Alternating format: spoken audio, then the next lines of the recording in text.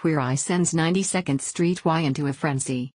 Forget the Fab Four, the Fab Five are invading. On Tuesday, an auditorium at the 92nd Street Y was filled with screaming fans as the cast of Netflix's Queer Eye celebrated the recent premiere of the show's second season.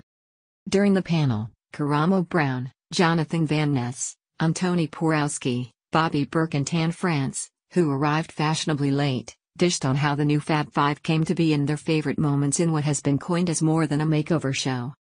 Ranging from sharing hysterical to emotional and encouraging stories, the cast's every word was met with applause and cheers. And every tear-jerking moment was met with a standing ovation from the packed venue, particularly from Gigi Hadid, who was escorted in just as the event was beginning. She was very excited, jumping up and down in the crowd, an audience member told Page 6. After Tan gave an amazing speech, she stood with us as we were giving him a standing ovation. Fans also leapt to their feet as Berk, the design expert of the group, teared up as he spoke about coming out in a religious household, with several shouting, "We love you, Bobby."